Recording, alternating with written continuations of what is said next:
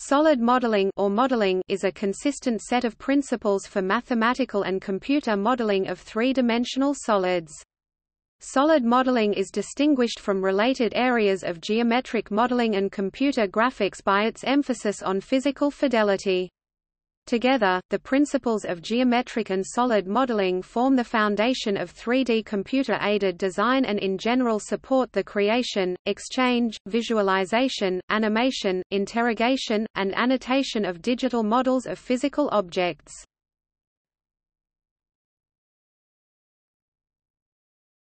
Topic overview.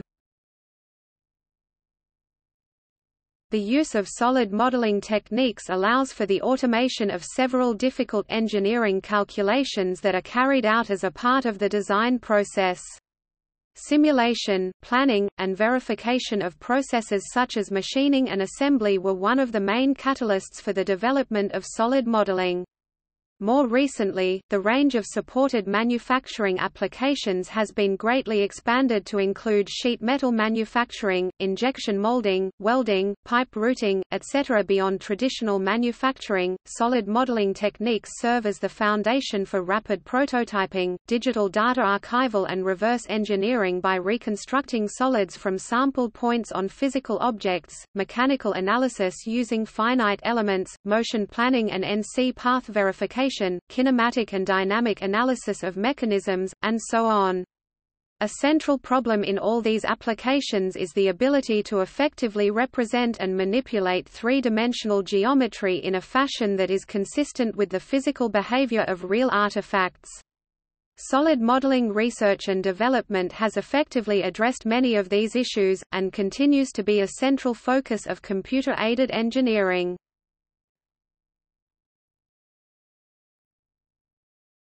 Topic: Mathematical foundations. The notion of solid modeling as practiced today relies on the specific need for informational completeness in mechanical geometric modeling systems, in the sense that any computer model should support all geometric queries that may be asked of its corresponding physical object. The requirement implicitly recognizes the possibility of several computer representations of the same physical object as long as any two such representations are consistent. It is impossible to computationally verify informational completeness of a representation unless the notion of a physical object is defined in terms of computable mathematical properties and independent of any particular representation. Such reasoning led to the development of the modeling paradigm that has shaped the field of solid modeling as we know it today. All manufactured components have finite size and well-behaved boundaries, so initially the focus was on mathematically modeling rigid parts made of homogeneous isotropic material that could be added or removed. These postulated properties can be translated into properties of subsets of three-dimensional Euclidean space. The two common approaches to define solidity rely on point set topology and algebraic topology respectively. Both models specify how solids can be built from simple pieces or cells. According to the continuum point set model of solidity, all the points of any X3 can be classified according to their neighborhoods with respect to X as interior, exterior, or boundary points. Assuming 3 is endowed with the typical Euclidean metric, a neighborhood of a point P element of X takes the form of an open ball. For X to be considered solid, every neighborhood of any P element of X must be consistently three-dimensional. Points with lower dimensional neighborhoods indicate a lack of solidity. Dimensional homogeneity of neighborhoods is guaranteed for the class of closed regular sets, defined as sets equal to the closure of their interior. Any X3 can be turned into a closed regular set or regularized by taking the closure of its interior, and thus the modeling space of solids is mathematically defined to be the space of closed regular subsets of 3. By the Heine-Borel theorem, it is implied that all solids are compact sets. In addition, solids are required to be closed under the Boolean operations of set union, intersection, and difference to guarantee solidity after material addition and removal. Applying the standard Boolean operations to closed regular sets may not produce a closed regular set, but this problem can be solved by regularizing the result of applying the standard Boolean operations. The regularized set operations are denoted &-. The combinatorial characterization of a set X3 as a solid involves representing X as an orientable cell complex so that the cells provide finite spatial addresses for points in an otherwise enumerable continuum. The class of semi-analytic bounded subsets of Euclidean space is closed under Boolean operations, standard and regularized, and exhibits the additional property that every semi-analytic set can be stratified into a collection of disjoint cells of dimensions 0, 1, 2, 3. A triangulation of a semi-analytic set into a collection of points, line segments, triangular faces, and tetrahedral elements is an example of a stratification that is commonly used. The combinatorial model of solidity is then summarized by saying that in addition to being semi-analytic bounded subsets, solids are three-dimensional topological polyhedra, specifically three-dimensional orientable manifolds with boundary. In particular, this implies the Euler characteristic of the combinatorial boundary of the polyhedron is 2. The combinatorial manifold model of solidity also guarantees the boundary of a solid separate space into exactly two components as a consequence of the Jordan-Brouwer theorem, thus eliminating sets with non-manifold neighborhoods that are deemed impossible to manufacture. The point set and combinatorial models of solids are entirely consistent with each other, can be used interchangeably, relying on continuum or combinatorial properties as needed, and can be extended to n dimensions. The key property that facilitates this consistency is that the class of closed regular subsets of n coincides precisely with homogeneously n-dimensional topological polyhedra. Therefore, every n-dimensional solid may be unambiguously represented by its boundary, and the boundary has the combinatorial structure of an n-1-dimensional polyhedron having homogeneously n-1-dimensional neighborhoods.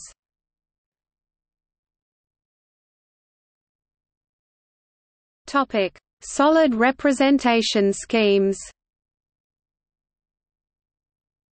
Based on assumed mathematical properties, any scheme of representing solids is a method for capturing information about the class of semi-analytic subsets of Euclidean space. This means all representations are different ways of organizing the same geometric and topological data in the form of a data structure. All representation schemes are organized in terms of a finite number of operations on a set of primitives. Therefore, the modeling space of any particular representation is finite, and any single representation scheme may not completely suffice to represent all types of solids. For example, solids defined via combinations of regularized Boolean operations cannot necessarily be represented as the sweep of a primitive moving according to a space trajectory, except in very simple cases. This forces modern geometric modeling systems to maintain several representation schemes of solids and also facilitate efficient conversion between representation schemes. Below is a list of common techniques used to create or represent solid models. Modern modeling software may use a combination of these schemes to represent a solid.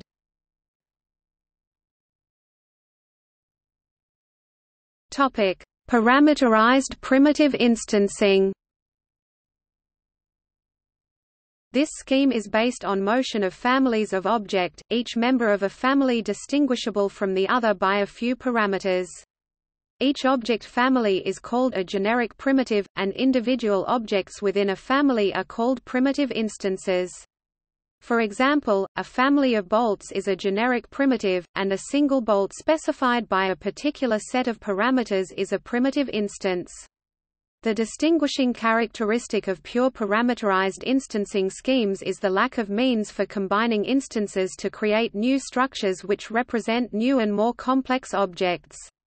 The other main drawback of this scheme is the difficulty of writing algorithms for computing properties of represented solids.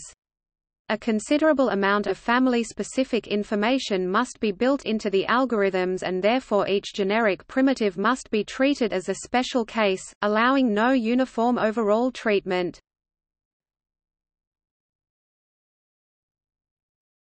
Topic: Spatial occupancy enumeration. This scheme is essentially a list of spatial cells occupied by the solid. The cells, also called voxels, are cubes of a fixed size and are arranged in a fixed spatial grid. Other polyhedral arrangements are also possible, but cubes are the simplest. Each cell may be represented by the coordinates of a single point, such as the cell's centroid. Usually a specific scanning order is imposed and the corresponding ordered set of coordinates is called a spatial array. Spatial arrays are unambiguous and unique solid representations but are too verbose for use as master or definitional representations. They can, however, represent coarse approximations of parts and can be used to improve the performance of geometric algorithms, especially when used in conjunction with other representations such as constructive solid geometry.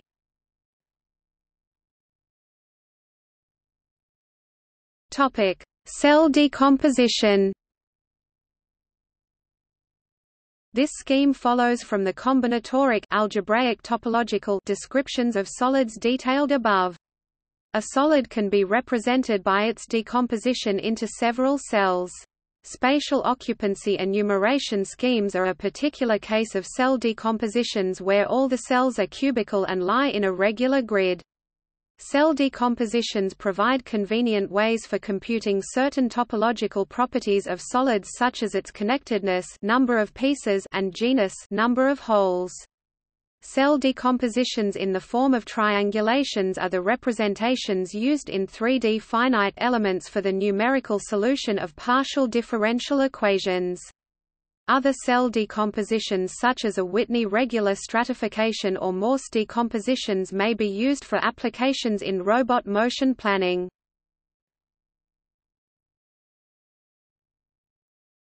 Topic: Boundary representation. In this scheme a solid is represented by the cellular decomposition of its boundary. Since the boundaries of solids have the distinguishing property that they separate space into regions defined by the interior of the solid and the complementary exterior according to the Jordan-Brouwer theorem discussed above, every point in space can unambiguously be tested against the solid by testing the point against the boundary of the solid. Recall that ability to test every point in the solid provides a guarantee of solidity. Using ray casting, it is possible to count the number of intersections of a cast ray against the boundary of the solid. Even number of intersections correspond to exterior points, and odd number of intersections correspond to interior points. The assumption of boundaries as manifold cell complexes forces any boundary representation to obey disjointedness of distinct primitives, i.e. there are no self-intersections that cause non-manifold points. In particular, the manifoldness condition implies all pairs of vertices are disjoint, pairs of edges are either disjoint or intersect at one vertex, and pairs of faces are disjoint or intersect at a common edge. Several data structures that are combinatorial maps have been developed to store boundary representations of solids. In addition to planar faces, modern systems provide the ability to store quadrics and NURBS surfaces as a part of the boundary representation. Boundary representations have evolved into a ubiquitous representation scheme of solids in most commercial geometric modelers because of their flexibility in representing solids exhibiting a high level of geometric complexity.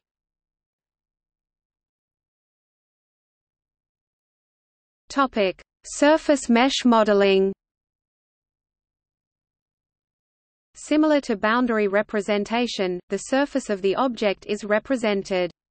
However, rather than complex data structures and NURBS, a simple surface mesh of vertices and edges is used. Surface meshes can be structured as in triangular meshes in STL files or quad meshes with horizontal and vertical rings of quadrilaterals, or unstructured meshes with randomly grouped triangles and higher-level polygons.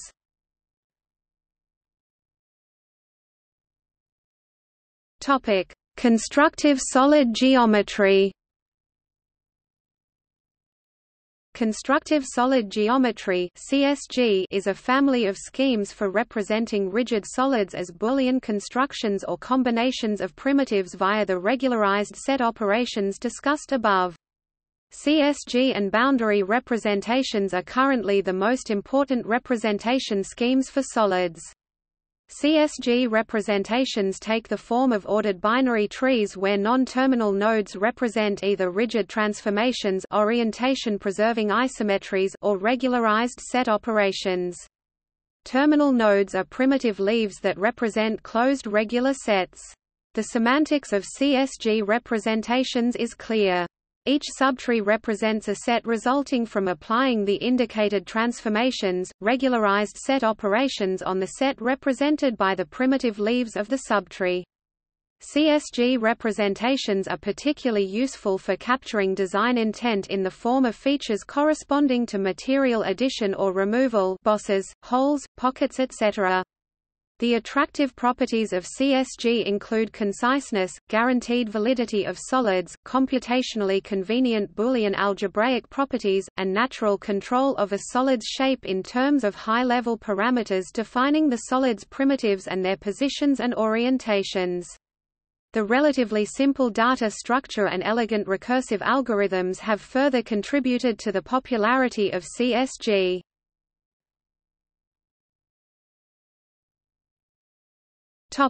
Sweeping. The basic notion embodied in sweeping schemes is simple. A set moving through space may trace or sweep out volume, a solid, that may be represented by the moving set and its trajectory. Such a representation is important in the context of applications such as detecting the material removed from a cutter as it moves along a specified trajectory, computing dynamic interference of two solids undergoing relative motion, motion planning, and even in computer graphics applications such as tracing the motions of a brush moved on a canvas. Most commercial CAD systems provide limited functionality for constructing swept solids, mostly in the form of a two-dimensional cross-section moving on a space trajectory transversal to the section.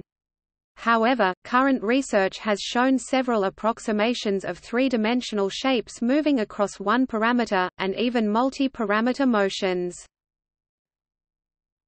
Implicit representation. A very general method of defining a set of points X is to specify a predicate that can be evaluated at any point in space. In other words, X is defined implicitly to consist of all the points that satisfy the condition specified by the predicate. The simplest form of a predicate is the condition on the sign of a real-valued function, resulting in the familiar representation of sets by equalities and inequalities.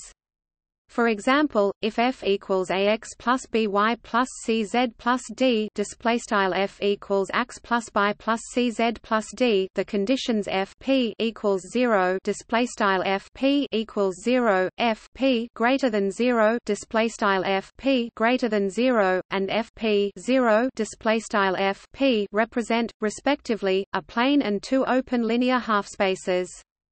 More complex functional primitives may be defined by Boolean combinations of simpler predicates.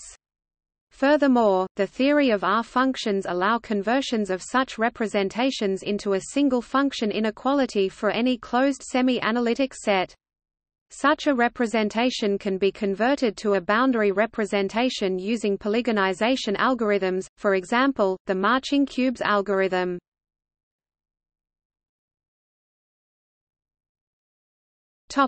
Parametric and feature-based modeling.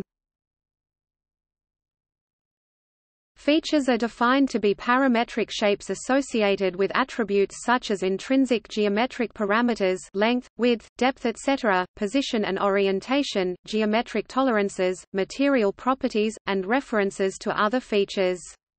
Features also provide access to related production processes and resource models.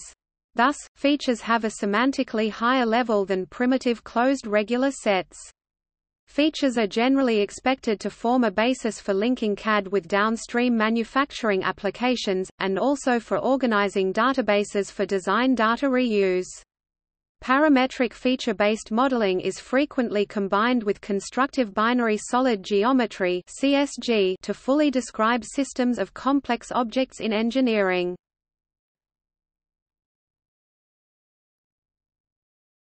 Topic: History of solid modelers.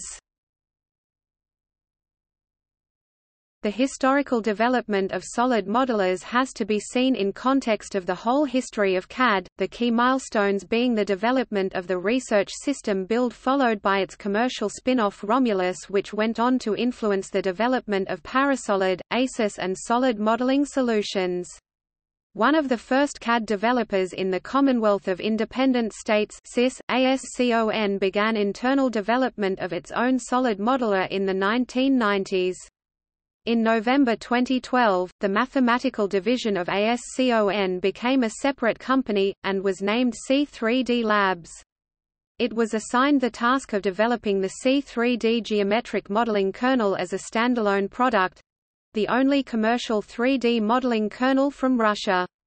Other contributions came from Mantula, with his GWB, and from the GPM project, which contributed, among other things, hybrid modeling techniques at the beginning of the 1980s.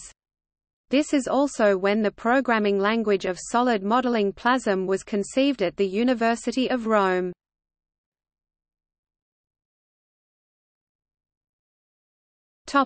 Computer-aided design. The modeling of solids is only the minimum requirement of a CAD system's capabilities.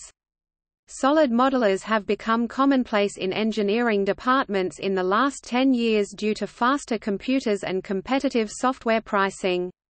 Solid modeling software creates a virtual 3D representation of components for machine design and analysis.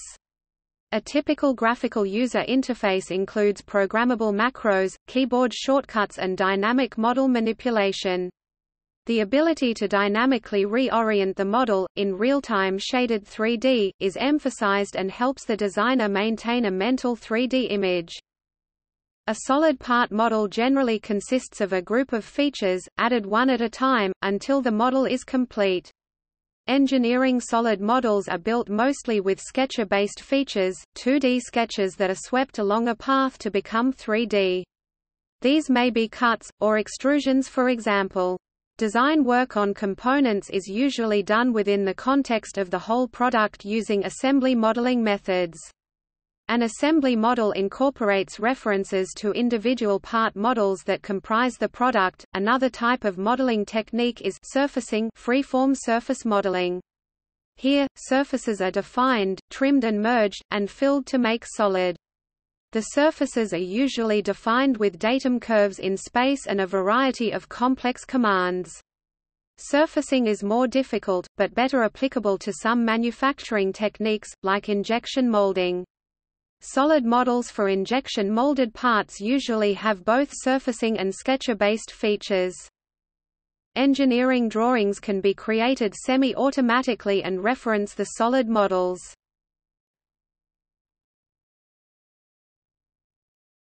Parametric modeling.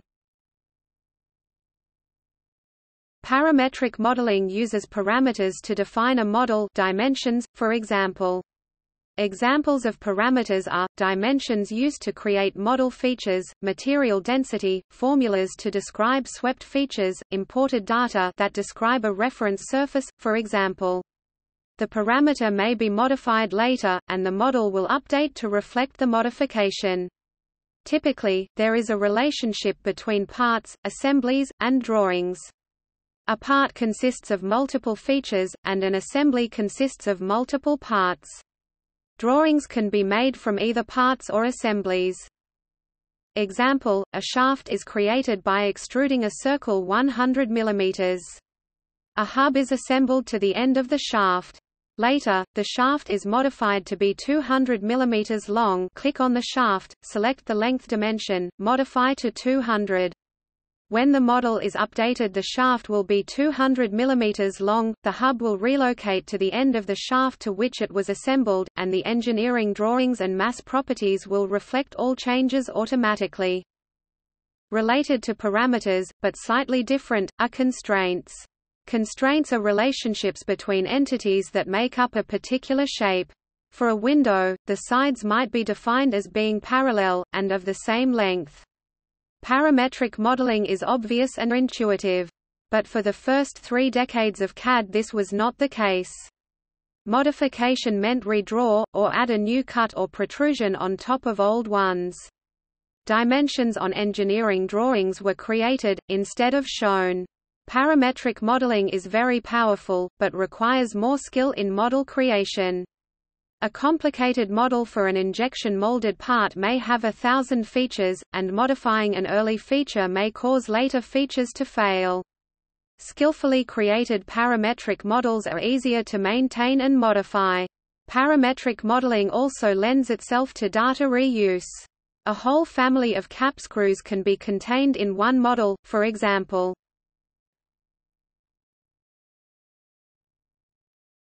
Topic: Medical solid modeling. Modern computed axial tomography and magnetic resonance imaging scanners can be used to create solid models of internal body features, so-called volume rendering. Optical 3D scanners can be used to create point clouds or polygon mesh models of external body features.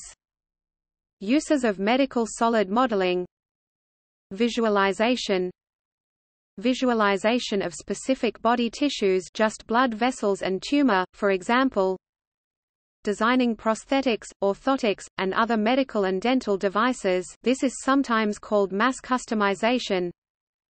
Creating polygon mesh models for rapid prototyping to aid surgeons preparing for difficult surgeries, for example. Combining polygon mesh models with CAD solid modeling, design of hip replacement parts, for example. Computational analysis of complex biological processes, e.g. air flow, blood flow. Computational simulation of new medical devices and implants in vivo. The use goes beyond visualization of the scan data. Processes like image segmentation and image-based meshing will be necessary to generate an accurate and realistic geometrical description of the scan data.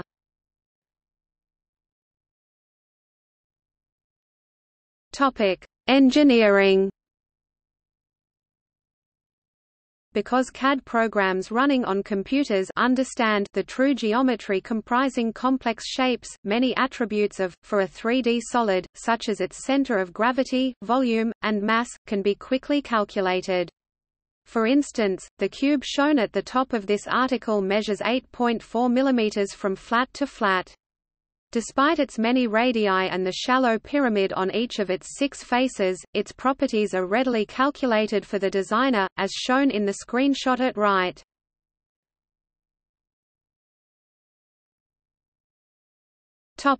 See also: Plasm, programming language of solid modeling. Computer graphics. Computational geometry. Euler boundary representation.